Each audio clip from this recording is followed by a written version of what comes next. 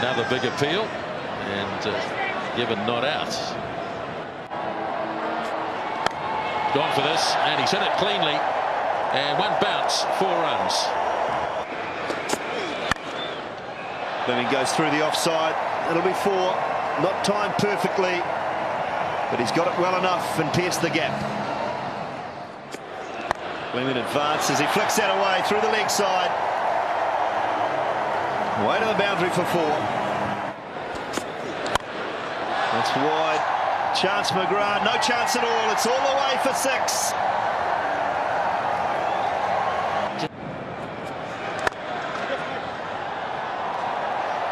It's a beautiful stroke from Fleming at his best. Elegant, classical.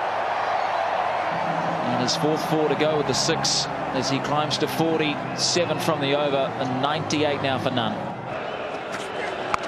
Fleming goes after that. That's a beautiful shot. That's over.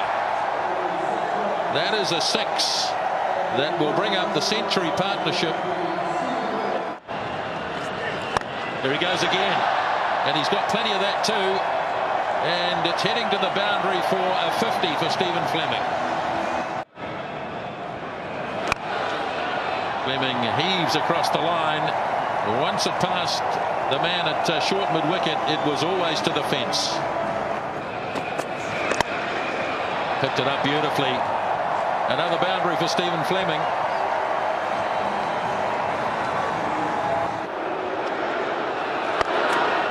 Fleming chips this one away, and 1-2 bounces for more. Unbelievable. New Zealand romped home. 27 overs it took them. That's all.